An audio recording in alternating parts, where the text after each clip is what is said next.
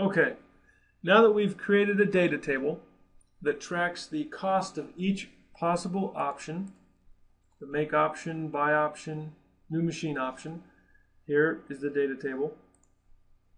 We would like to make a chart showing the relationship. So first we select the numbers of the data table, starting with the first input straight across and all the way to the bottom. And then we hold the control key because we want to also select these headings. So I'm going to hold the control key down and click and drag to select those headings. And you'll notice that now there's a discontinuous selection for making a chart, which is what we want actually.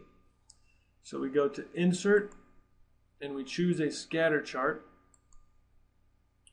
We want the one with straight lines. And there it is. These headings have become the names of each of these series in the chart. The input quantity is along the bottom, and the total cost is along the left side. I'd like to add some axis labels, so I go to Quick Layout and I choose. There's one. The option I picked was the top left option. I can even change the title. Break even analysis. Make versus buy versus new machine. Right.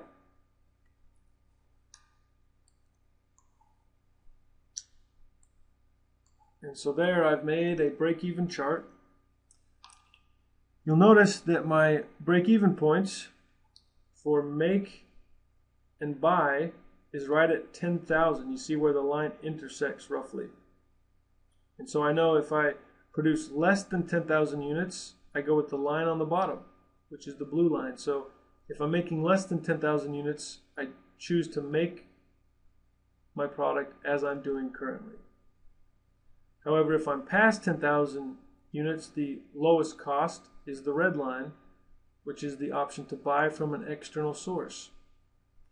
The break-even point here is 24,000, and you can see that beyond this point, the green line is the cheapest option. And so after making 24,000 units, or if I know that I'm going to be making more than 24,000 units per year, I'll choose the green line or the new machine option.